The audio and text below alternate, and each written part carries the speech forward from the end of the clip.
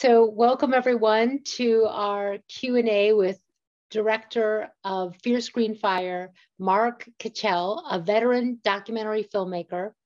And he is known for his social histories of social change movements. He's an Academy Award nominee and a Sundance Audience Award winner of Berkeley in the 60s, which I need to watch. That's the next film on my list. Which has become a well-loved classic, and I've heard a lot about that film as well. One of the defining films about the protest movements from the 1960s.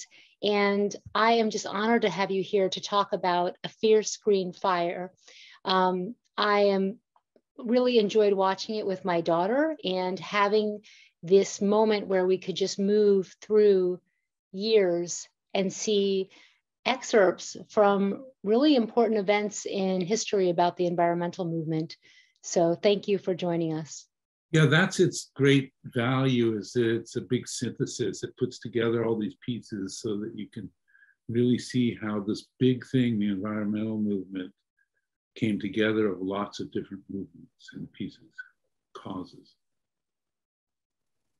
So what got you started on this film? And maybe you can tell us about the intentions when you first started out and where it ended up. My wife and I were going to do a six-part series. And, it was obviously a big story that hadn't been told yet. And, we learned a lot. After Berkeley in the 60s, I had had kids and then gone to work in Hollywood, making television. Good or bad, all got ground up into pulp. And so this was my coming back to independent filmmaking, coming back to documentary. And what was I going to do? And lo and behold, there was one of the biggest stories of its time staring me in the face. And, this is my style. I do big picture histories of social change movements. And that was a great one. It was such a pleasure to make. So how long did it take you to make the film? I think we started in 2008 and premiered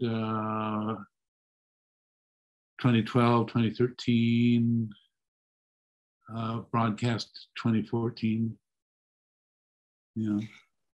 And you traveled around. I mean, tell me what didn't make it into the film that you wish you could have included? Well, that led to the next film, which was about the organic agriculture movement. And that wasn't originally, it was going to be a multi-part too. They started multi-parts. And that was going to be the saving of the redwoods and organic agriculture. And the third thing was going to be renewable and alternative energy in California.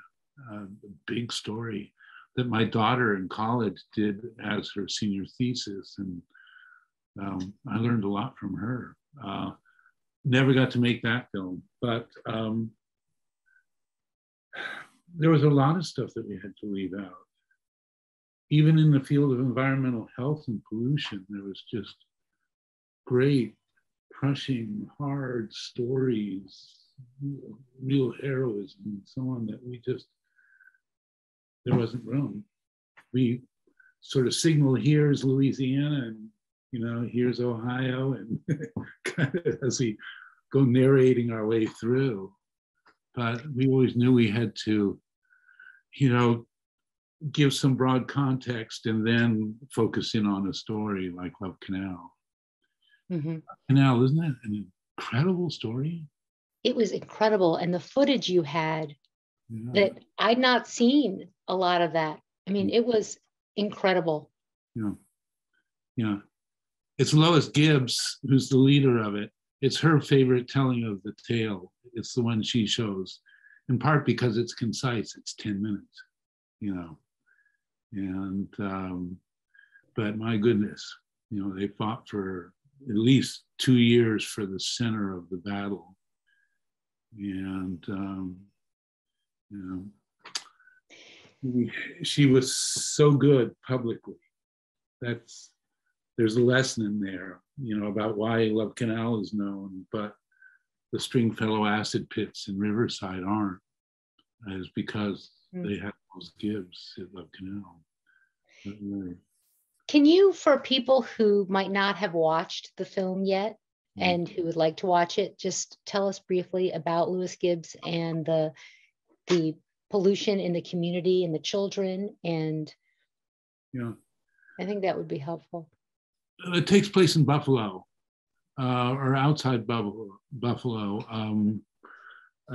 right by Niagara Falls. And long ago, a Captain Love had built a canal that didn't get finished, that was going to go around Niagara Falls, and he gave it up, and the city got it, and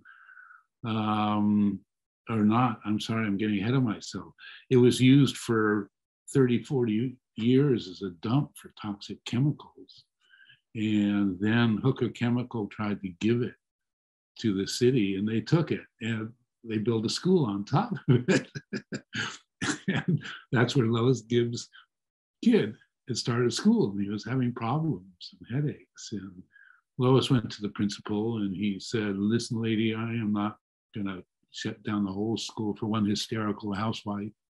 And so she went around the community and started talking to people and organizing, finding out that she wasn't alone, that everybody had the same problems.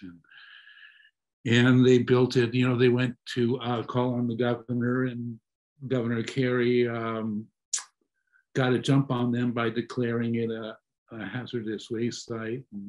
But he only took the homes that were immediately fronting on Love Canal, bought them out, and the rest of the community was left high and dry. And so they fought and fought and fought. And one of the most important things they did, a real innovation, was they did a community health survey. And there's a story in the film, who was it? The State Department of Health. They took the report and they literally threw it on the floor and said, "This is useless housewife data."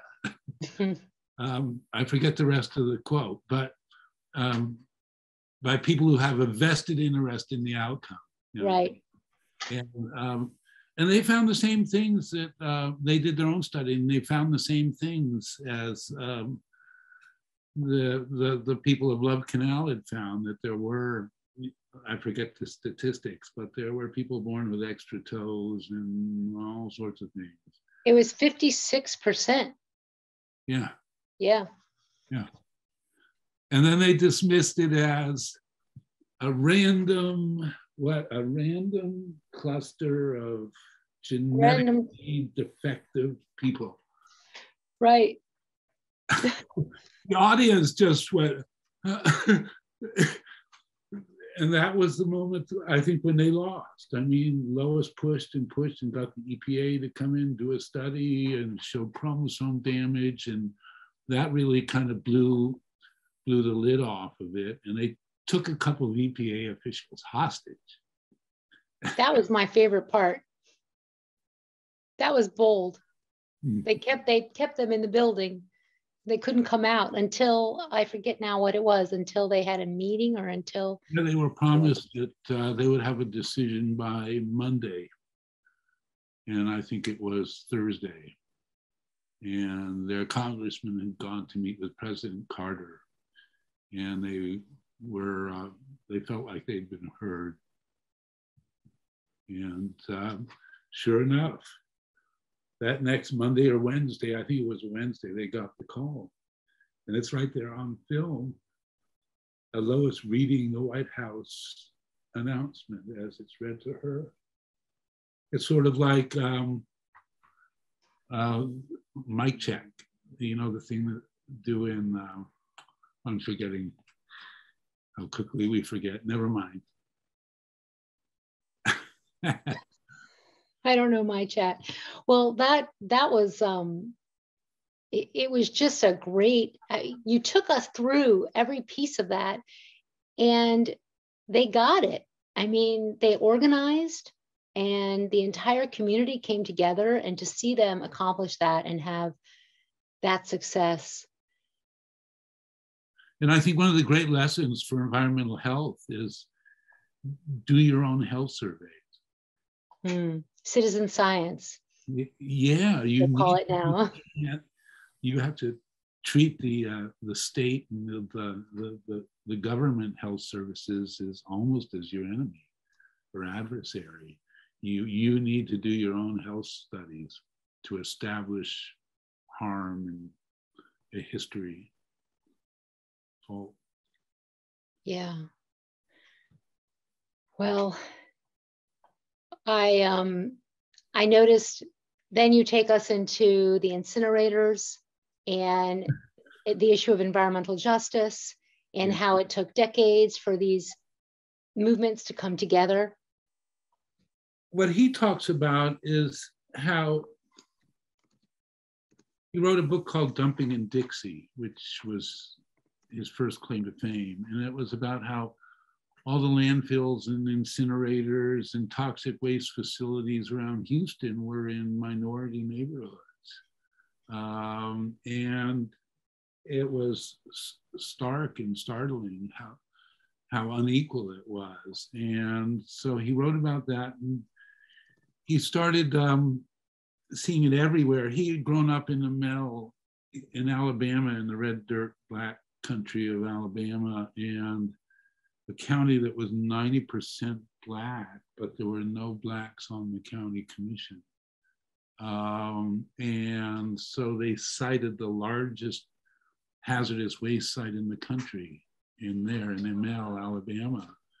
And it finally came to a head in North Carolina. There was Warren County, North Carolina. Many years ago, some people from New Jersey had come and dumped a lot of toxic waste along the roadsides in North Carolina. It's just a way to get rid of it, sort of mafia stuff. And then that needed to be cleaned up. And so the state decided, in its wisdom, to bury it all in a dump in Warren County, which was, no surprise, black and poor. And that became the case where the NAACP and the Reverend from Washington, a lot of black leaders came together around that. And so it really demonstrated environmental racism as a movement for the first time, and its power, and drew power to it. And prior to that time, there'd been the environmental movement and there'd been the civil rights movement, and never the twain shall meet, and neither side got it about environmental racism. And it was a real education for the environmental movement. And it's a shame the Sierra Club didn't get it. None of the environmental groups got it. The NRDC, they just, and it took that kind of grassroots movement to get it on the agenda. And, so, a couple of years later, there was a big march up the Mississippi River through Louisiana, going through all the toxic alleys and all that, and it brought together environmental justice people and Greenpeace, and there were struggles and so on, but you start to see it happening all over. Certainly, there was a Firestone rubber plant in Kentucky. Up in Michigan, there were a number of explosions. In Elizabeth, New Jersey, across from New York, there was a toxic waste dump that went up in flames. There was a lot of it, and it just kind of all over. And Lois Gibbs went and started a group for other Lois Gibbs. Yes. And she was really out to stop any more toxic waste dumps. Mm-hmm. And she succeeded. There haven't been any toxic waste dumps built since, you know. Her organization is the Center for Health, Environment, and Justice, and they do trainings, empowering communities, giving resources to communities to support them in organizing in their community for whatever they're dealing with. Yeah. Really important organization, and they're quite active. They also have grants. It used to be called CHEJ, but now it's got another name. But I'm sure anybody who looks will find Lois Gibbs. I think it's the Center for Health, Education, and something. Yeah, Center for Health, Environment, and Justice, CHEJ. Yeah. Okay. So someone asked, all the issues around electromagnetic field effects that have arisen in the last decade since the film's release are a sobering reflection on how challenging it is to address environmental concerns as they arise.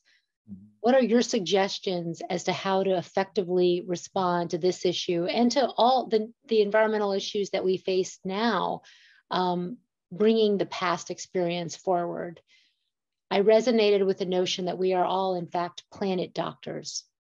Mm-hmm. And I guess I would just add in, what do you see as, what do we take from this to bring to the future challenges that we are meeting? What do you see as the key issues and the strategies that were successful? Mm-hmm. Mm-hmm.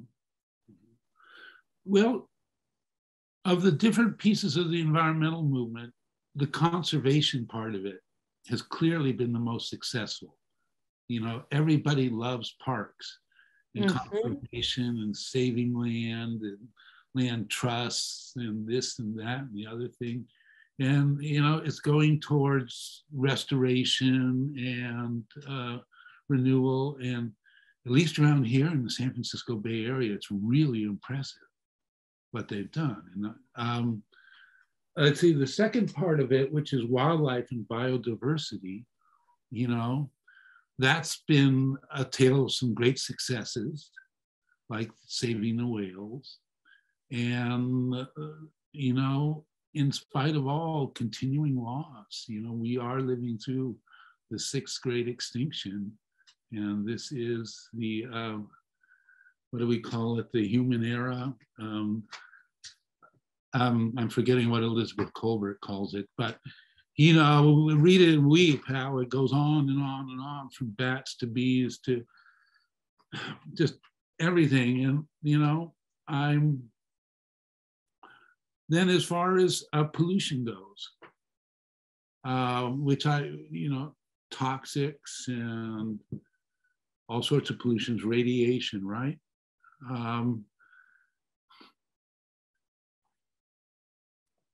Again, there's been a lot of progress made and a lot of bad things stopped. But, it just keeps on being problems. And it's almost like, our job is to bring up the problems and fight as hard as we can to address the problems, and it's, noble, not that easy. It takes a long time. You have to be dedicated. You don't get anywhere quickly. You can feel very lonely.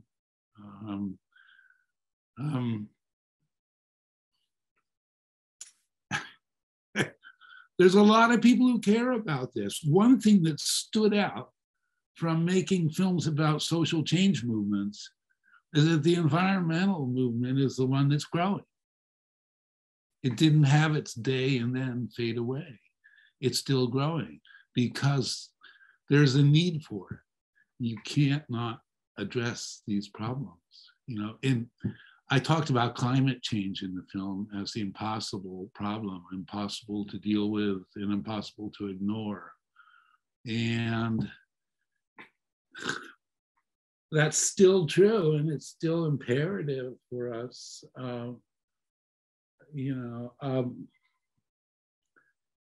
But there's something about environmental work where you just have to be dedicated to the long haul and being on the losing side and on the losing side and on the losing side until finally you win. It can be like a rearguard battle, you know. And yeah, I mean, Green Action here, I'm forgetting his name. He's a great environmental activist, and he's fighting, and he uses every weapon he's got. Like, you did not print the leaflets in Spanish. Go back and do it again. And or you did not do this procedure or that procedure. You know, a lot of legal battling in court, and you know, petitions and injunctions, and you know, discovery. And you discover that, oh, that cleanup was not so clean after all. They, you know, were lying most of the time about what they were doing or weren't doing.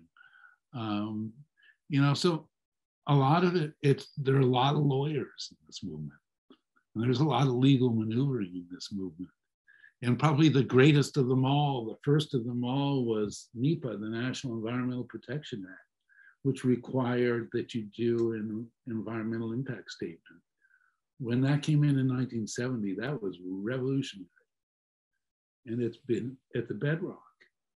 You know, it's what everybody uses, is those environmental impact statements. You can fight over them for 10 years, you know, and maybe in that time you can change the public. I don't know. yeah. I was pretty, I didn't realize actually how soon, how just that was not so long ago. What was the battle for that? And was that, how did that even happen? You briefly talk about it, but what went behind all of that? The Alaska pipeline.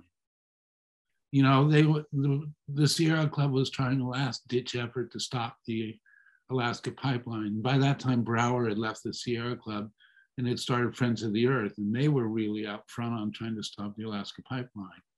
And they had some success with stopping it with environmental impact statements, but it took codifying it into NEPA, the National Environmental Protection Act, which is a simple piece of legislation. It just said you have to consider the impact. Mm-hmm. Have to make statements, and it was kind of a good government issue. It was 1970. It was kind of, you know, there were still a lot of liberal Republican senators around who were doing the right thing. So it was a bipartisan piece of legislation, and I think the Santa Barbara oil spill had been a big thing and motivated a lot of people in 68, 69. What else was going on then? There were oil spills off of Cornwall. The Hudson River was dirty as can be. And famously, the Cuyahoga River in Cleveland had caught on fire not just once, but multiple times over 30, 40 years. You know, just the accumulation, the awakening. It really was kind of an awakening to environmental hazard and disaster and the need to do something. And it carried along even Richard Nixon. Yes. You know? Yeah. And it's such an important law. I mean, it really, although I know that it's being eroded and there are so many tax on it. But I know that in social work, one of the first things we learn actually is that the laws have always moved forward that protect animals before they protect people. Oh, well, that's what, if you see the film for one reason, watch Lois Gibbs at the beginning of the Love Canal scene. She talks about how if the birds are dying and the fish are dying, well, then maybe the people are dying, and how they were the first people or first group to kind of be concerned about the people. You're right. It was, yes, it was the fish and the birds. Yeah. Mm-hmm. Right. It's ironic understandable, but you know, the environmental movement has not always been as maybe human-centric as it ought to be, right? Right. Well, or not ought to be. I mean, it's all connected, you know, it's we're all so connected. Oh, talk about the rubber tappers. Ah, okay. So in Brazil, in the Amazon, there was a man named Chico Mendes, and he had been a union organizer. He had been born and grown up in the Western Amazon, where roads, as we say, had not penetrated. And there had been big rubber plantations at the turn of the 20th century, like Fordlandia. And they had sort of gone away, and now there were just, you know, these people who didn't own the land, were just tapping the rubber and living in the forest, and they were the people of the forest. And you know, the government of Brazil announced a colonization scheme, which was called Polo Noroeste, Northwest, the Northwest Pole, and it was going to go up through Rondônia into the state where Chico Mendes and the rubber tappers were really based in doing their work. And the colonization scheme was a disaster. They cleared the land and found that the soil was not fertile enough to support crops, and it just was lost. And that, I think, motivated not only Chico Mendes, but a lot of other people to try and form a national union of rubber tappers so that they could come together and fight. And he ran for office, and he became the leader of that movement. And one of the most impressive things they did, well, first they stopped Grupo de Bordão, which is Borden. They had a ranch, a cattle ranch, because they were coming in and clearing the land for tax credits. They would clear it and put cattle on it and get tax credits. And so the rubber tappers managed to stop the biggest ranch in the area. And then they ran up against Darley Alves, who was a local guy who was, you know, a tough guy and wanted to fight about it. And, you know, his son ended up assassinating Chico Mendes. Oh, his son did? Yes, Darley Alves' son. And, you know, and he stood trial for the murder and went to prison. And, you know, they couldn't let him go, not the killer of Chico Mendes. So it's, they started what they called empates, which is in the Gandhian and Martin Luther King tradition, where they would walk through the forest and go talk to the people who were cutting down the forest, and they would, you know, it was all very nonviolent in principle, and they would not bring guns in it. But they managed to have some success, enough that and so they finally won the first reserve in the world. The first, not just rubber, but any kind of material, agricultural reserve in the world. And it was soon after that, you know, on Christmas of all days, that they assassinated Chico. And the cause became so big that it sort of changed the course of the government and helped to save the Amazon, to stop the destruction of the Amazon. Adrian Cowell in the film talks about the Amazon and how it's kind of the lungs of the planet. And once you start to create holes in that forest, the moisture can't travel, because it rains and evaporates about 11 times getting into the heart of the country. And so as you begin to break down the forest, it can't carry the rain into the interior. And he was predicting or repeating predictions from Britain that by 2020, 2040, the rainforest would be gone and it would be mostly scrub. The Amazon would be mostly scrub. And they managed to stop that and turn it around. However, under Bolsonaro, it's looking like that fate is threatening again, that the Amazon might turn into scrub and lose its ecological functions, the lungs of the planet, which Adrian said would be a real disaster. Well, I know, there have been so many activists in Brazil who've been killed.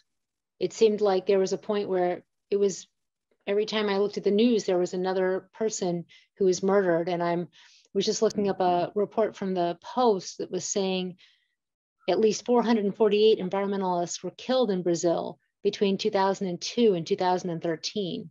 Mm-hmm. So it has just gone on. And now it sounds like it's in a worse situation. There's a great theme that runs through these battles, and it's the battles for the commons. And that's the story of Wangari Maathai in Kenya, and also in India, and the tree huggers in the Himalayas, and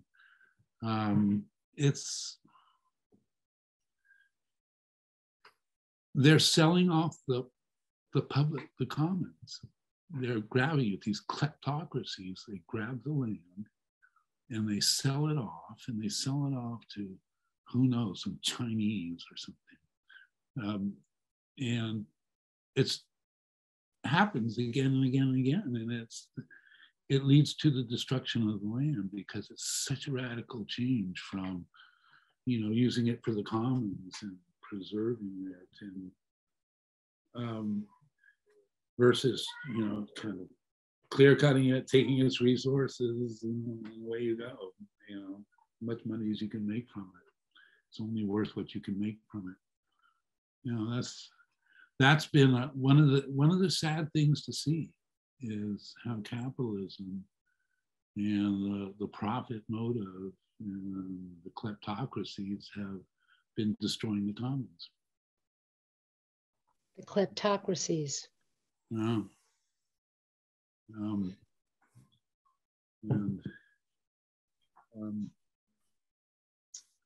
We'll see. I mean, the Chinese didn't do such a good job either. Where the government owns everything. The only thing worse than democracy is the alternatives, right? It seems like corporate greed seems to be what ties everything together. Yeah. And we need to be vigilant and always work. I mean, their business is always working. They've got all their lawyers. They've got salaried employees working all overtime to make money that ends up with collateral damage, pollution. So unless we're organized, we can't get far against this massive, which it just seems to be getting more and more.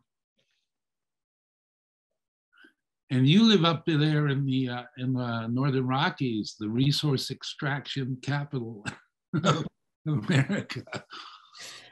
I'm actually in DC, but okay. Dr. Davis is in, so where the issue of dams is very important. And mines and oil and all its forms. Yeah. The bitumen and the slate and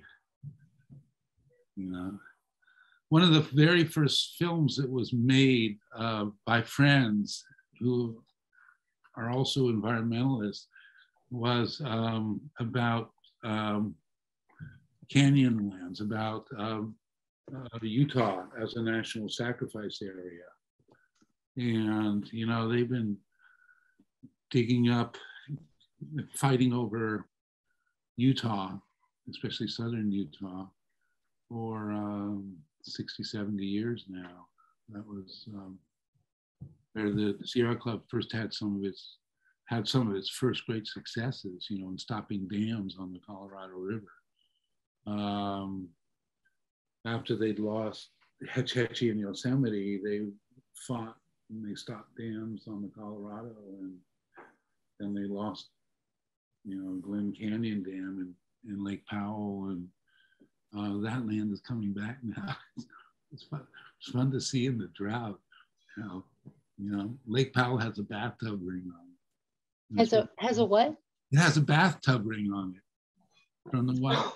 And Lake Mead too, down, you know, Lake Mead is almost down to the level where the inflow, the water intake, you know, once that happens, then no more water from the Colorado for Las Vegas and Phoenix and all. Okay, so I have a question here. What do you think about this generation? The last few generations, how does that compare? Well, I've been impressed. I've been really impressed, especially with the activist groups. You know, they've found a way, you know, where, you know, at a certain point, our generation, you know, I just turned 70, our generation is kind of had our battles and gotten older and maybe a little bitter and disillusioned, and you know, we always want to lead the movements, but it's really nice that younger people are coming along and forming their own groups and leading their own movements. You know, it's, you know, how great. That's what you would hope would happen. You know, that there would be people to carry on for you when you can't anymore. So it's nice. I'm glad to see it. You know. Who do you see as the voices put forth in the film, or also people working now that you think we should be listening to?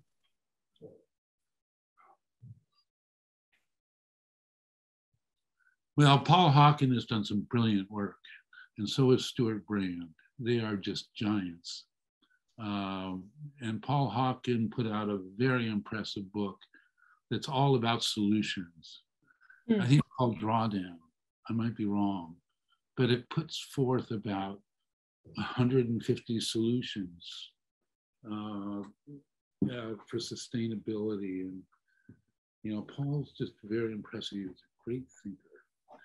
And Stuart Brand, even more so. Stuart's controversial because, you know, he thinks that we need to put up shields in space to save us from climate change, and that we need to go with nuclear power. And, you know, sometimes his views are very unpopular, and but he's a brilliant original mind. This is the guy who wrote the first Whole Earth catalog. And he's been important on a lot of fronts. Mark Hertzgaard has continued to do brilliant journalism, and I don't know what he's done since Hot, but Hot is a great book about climate change. And who else is in there? Jerry Mander seems to be getting towards the end. I haven't heard from Lois Gibson in a long time. Let's see, who else was in the climate change movement? Randy Hayes started the Rainforest Action Network, and he's gone on to do a lot of good things with people who were sort of the old radical environmentalists, you know, who would hang off of buildings and do banners and so on. He's gone on to serious work, but I haven't heard from him in a while. Randy Hayes. Hayes, Randy Hayes, founder of the Rainforest Action Network.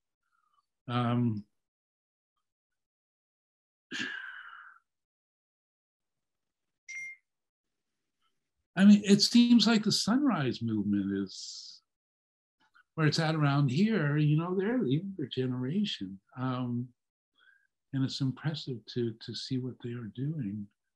I mean, Elizabeth Colbert continues to do some of the most important reporting around. And I'm forever hearing from her. And I don't know. No, that's great. That's great to get started.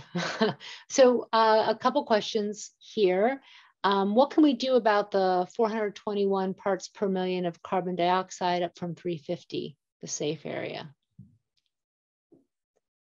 Well, it's going to take a long time to turn that train around, that ship around, whatever it is, we got to turn around. It's probably going to get worse before it's definitely going to get worse before it gets better. It's the sort of thing where it's hard because, you know, you kind of have to reap what you sow, and you have to see the consequences to get enough political power to turn it around. And there's a lot of people in this country who are adamantly anti-environmental and don't believe in climate change and are really upset about it and think it's all just a bunch of liberal crap. And we're going to fight it. And so until it really hits home, you know, Steven Schneider in the film says, I don't know, do we have to have a hurricane take out Miami or Shanghai before we can, you know, he was talking about how hard it is to turn it around, to get people to pay attention, to get the political will. Mm-hmm. You know, the science is there, you know. A lot of the economy has been building for the last 20, 30, 40 years, you know, solar and wind and the things we can do to ameliorate and change it around and build a society that's not going to cook itself. But I believe it needs to get worse before we get the political will to make the change. And dead children, I find children can help move sick children on TV, which it shouldn't be. It shouldn't be we wait till there are sick children. And even then, look at Lois Gibbs' story. Yeah, look at Lois Gibbs' story. Sick children, moms with sick children. It's the Santa, I should have pulled it up. Just recently, there was the nuclear plant. It made all the news just last week. And all those children with leukemia who are near, or different cancers near where there was a nuclear disaster that was covered up. I'm sorry. It just happened. I'll get the name, but there was it was considered a low level of nuclear ionizing radiation and in the ground. And now there are a lot of sick kids. It made the cover, it made like People magazine.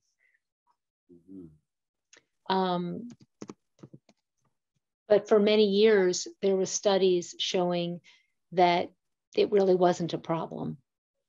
Studies funded by Rocketdyne, studies funded by the industry, the corporation, and people are living there. And now the mother was in the hospital and noticed that her neighbors were in the hospital too, right? That story, which is probably repeated over and over again. And they were like, why do all these kids have cancer? It is in Santa Susana. Oh, yeah, that's the valley. That's LA. That's going up from the San Fernando Valley up over Santa Susana Pass into, you know, Reagan Library's up there. Yes, there's a Rocketdyne site in those hills. exactly. Yeah. Santa Susana Field Laboratory Project, Yeah. run chiefly by the Department of Energy, Boeing, and NASA. Mm-hmm. Mm-hmm. So how do we watch the film? There's Bulldog Films, Bullfrog. Bullfrog Films. And Ovid, if you don't know about Ovid, they have kind of like there's Netflix, except they have their own subscription where you can watch documentaries about environmental health. It is absolutely fantastic. Our family has really been loving it. And there's also, name all the places where people can watch the film. Well, the big four, it's available on Amazon, on Apple, what do they call it, TV Plus, whatever their streaming service is. It used to be called iTunes. And then Google Play, YouTube, and then Vudu, which is Walmart, and is now associated with Fandango. So it's streaming on the big four channels. It's really available and easy to find. And where else? PBS? No, not anymore. But it did very well on PBS. But there's also a YouTube. I would refer people to my YouTube channel. It's just called Mark Kitchell, the films of Mark Kitchell on YouTube. And I do a pitch video for the three films, Berkeley in the 60s, The Fear Screen Fire, and Evolution of Organic, which is about the organic agriculture movement. And it's kind of fun. You can see some things there, and so we worked hard on it. We did all the closed captions and fixed little things, and I'd like people to go see our films. They're out there. Great. Should we talk about what's next? Yeah, that was what. Yeah, I had one question, and then I was going to ask you to talk about what's next. So, Walter Jehenny's work and restoring the water cycle beyond talking about carbon emissions. Do you know about that? How's the name spelled? Jehne. What about Walter Jehenny's? I don't know. Okay. I'd love to know. Maybe they can tell us. I'll forward it to you. Okay. Thank you for talking about it. Yeah. So tell us about the work that you're doing next. The history of cannabis. This time it's an outlaw movement. And it turns out that they're a kind of sacrificial generation from the 60s to now. Now the underground is in a state of collapse, and they're just, nobody can afford to go legal. And the main character, Utah Blue, he's even went to the trouble to go legal with all those taxes and all those regulations. And now he's not renewing his license. People are stopping, the big capitalist, multi-level cross class, the big corporations are taking over. And it's the end of that hippie counterculture that went back to the land in the 60s, went up to Mendocino and Humboldt in Northern California. And at first they were not growing pot to make money. They were just growing it because they liked to smoke it. But they discovered that it had some commercial value, and they became kind of the core of the resistance, and they transformed marijuana into, at least homegrown, into the best stuff in the world. And there's also camp where, Reagan and the feds, 26 agencies came and invaded for 13 years. The Emerald Triangle up in Humboldt and Mendocino was invaded by Blackhawks and people sliding down ropes and coming and cutting down their stuff. And, they managed to survive them, kind of like how the Afghans survived the Russians. Houses were just sort of here, and you got to go. And then there's a story of medical marijuana, and that brought about a kind of semi-legal 20 years between medical marijuana and full adult use legalization in California. And those were, in retrospect, kind of the golden years. And a lot of innovation and, promise and peril. There were people who were put in jail. The federal government was all over, raiding dispensaries and growers and so on. But, and then we have the bright new world of legal cannabis. So that's the story we're telling. What do you think? Wow, you're just going to fly us through all that. And how long is the movie? 120 minutes, 5 acts, 120 minutes. Mm-hmm. And I would beg anybody who's interested, please get a hold of us. We're just now fundraising to launch, and we need help. It's got to be grassroots, not anything. We're not getting the grants. Duh. How do people support your work? Through your website? Do you have a? Yeah, we're about to put up a website for this project, and we have all the other pieces of it: a trailer, a sample scene, PowerPoint, a 5-pager, a 1-pager, a postcard, all of that. And we're going to debut at Bioneers, which is coming up in about 10 days, and make a presentation there. And then we'll be going to work fundraising. And it's called the Emerald Triangle. The Emerald Triangle. Yeah, which is curious how that name came about. Yes. It turned out it was the cops, the bad guys, who named it that. And they were trying to, like, do you remember the Golden Triangle in Southeast Asia? Thailand, northern Thailand, up against the Chinese border was the Golden Triangle, where they were growing opium poppies. Oh. And so the bad guys, the DEAs, decided to call, the cannabis heartland, Humboldt and Mendocino and Trinity counties, they call the Emerald Triangle. And so the old people don't like it, but the young people, it's a legendary name now. It is so full of ironies, that story.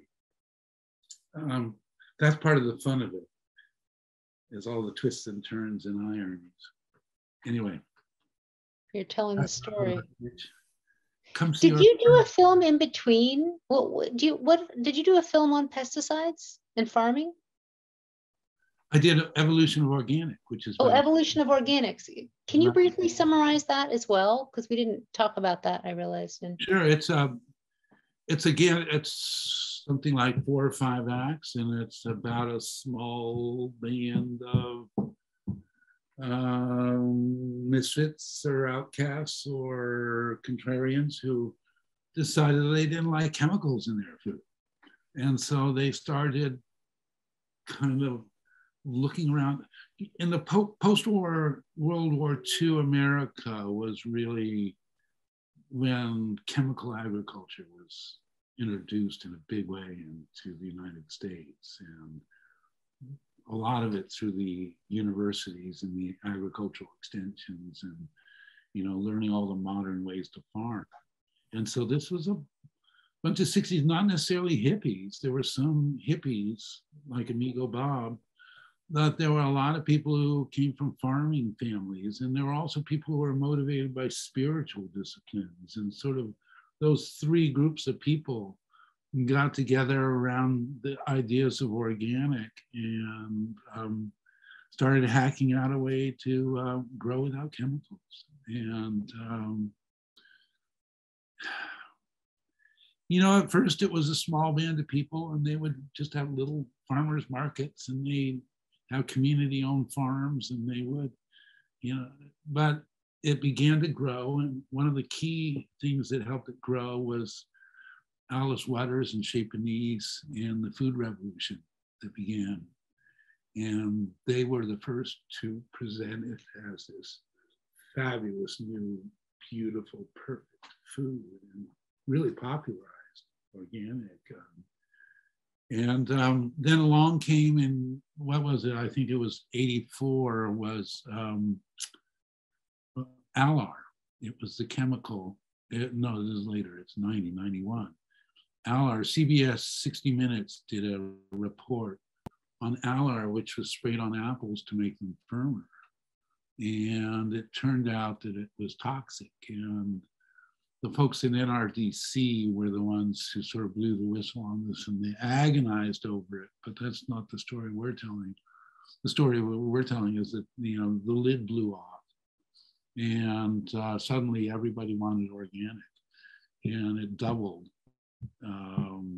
in every decade, it seemed, in size. And a lot of conventional farmers started to move towards organic because they could see, you know, they had people in their family who died young or were sick, or, you know, the spray, they would know when the spray came over the fields, that, you know, that they could see the problems coming from it. So a lot of conventional farmers went organic, and that made a big deal of difference. So that there were early people in carrots and in lettuce who made that switch.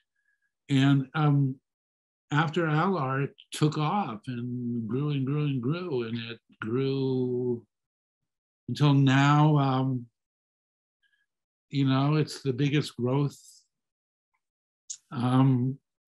sector within the food industry, and it's still only a small percentage of the land that's in organic production. And, you know, everybody wants to see the day when the Central Valley of California is organic. That sweet thing. And we're getting there, you know, gradually. It was interesting to take the film out and show it around in places like Fresno and Merced, and meet some of the farmers who converted, and, you know, there's a really, it's impressive. It's been a very successful movement. Yes. You know, a lot of mainstream people have caught on. Where can people watch that? Can they also watch it on all the Amazon, Apple, okay, YouTube, what's it called? Google Play, Voodoo, yeah. And Bullfrog. right? And Bullfrog, thanks. And thanks to them as well for. Yeah, thanks to Bullfrog. Yeah. God, there's some great early environmental films there. And John Yes. Hall, who's the, you know, the big guy at Bullfrog, he made a great film on Earth Day that, you know, was quite radical. Gregory Bateson and all sorts of people, Allen Ginsberg, and, you know, they did a really interesting film, you know, not easy to watch. But I was so impressed and glad that, and of course they have the other great film on Love Canal, which is not in my backyard, or not in our backyard. Made by Lynn, fill in the blank. And that is a great film. And we owe a real debt of gratitude to them for very important footage. So Bullfrog's a great place for environmental stuff. That's sort of their brief, right? Yeah, yeah. Any other picks on Bullfrog? Oh,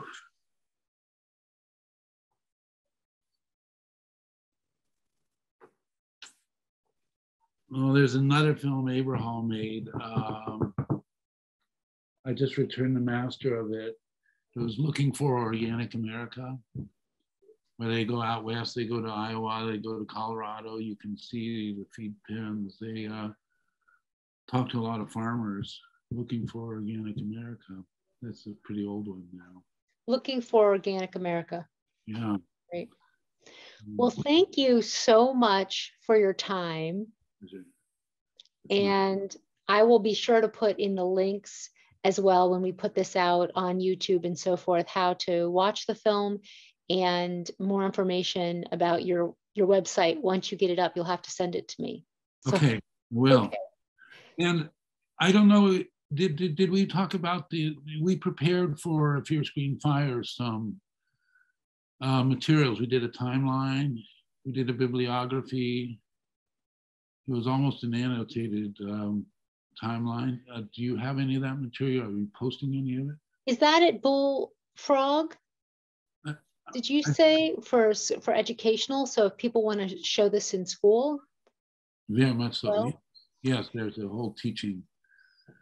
I have to see. I thought we used to, when we had a website, on it we had a timeline, and we had sort of a guide to environmental organizations, and we had a bibliography and a filmography. And your timeline is still on, is it American Masters? Yes, I think it is, right. Yeah. Right. Yes. Good. Where you can watch little clips, and that's a useful like website where you can go and. Oh, if you're Screen Fire, you'll get a lot of stuff from American Masters that I thought they did great. You know. Yeah. That one. You know. I think they should be viewing for high school, college. Most people don't know. They don't know the history. It continues to do well. It's because it's such a big, important movement. And it's so relevant. People want to learn it. People want to teach it. You know? So we made it hoping that it would be the big picture view that would kind of weave together all the pieces and sort of say, oh, that's organic, that's environmental, and that, and see how they all come together. Yeah. That was what we were trying to do. And it's also brought a lot of hope. I mean, you know, some of the things people did when they captured the EPA officials, or I forget which agency it was. Was it with Lewis Gibbs? Were they from the EPA, or when they were going after the whales, or protecting the whales? Right. Oh, that was Lewis Gibbs at Love Canal. They were the ones who kidnapped the EPA officials. Mm-hmm. Okay, EPA. That was great fun. That took guts. I never would have thought of that. But now I'm thinking about it. Just waiting for it. All right. Yeah. There's always another battle. We have many battles. We're in deep. Well, thank you so much. And thanks to everyone for coming. Thank you for watching. Thank you. Bye-bye. Bye-bye.